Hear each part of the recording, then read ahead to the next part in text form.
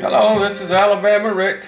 I'm trying this with my music on. This is what we practice our music with. Turning the volume down a little bit for choir practice. And just got finished practicing our music. I had a carrot and half a lime juice this morning. It was like 6 or 7 carrots, maybe 8, with lime, half a lime put in the juicer, and it was pretty good.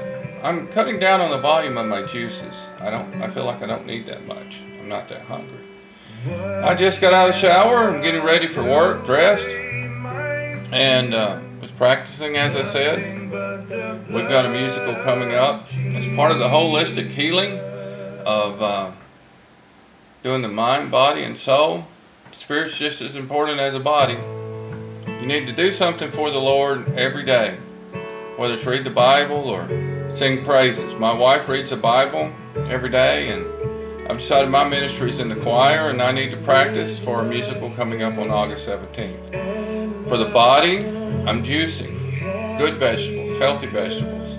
And she got me some cilantro and some parsley, which I've wanted to juice for parasites.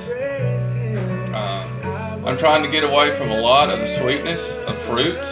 I want to do 4 fruits every day at least, and do some greens and some vegetables.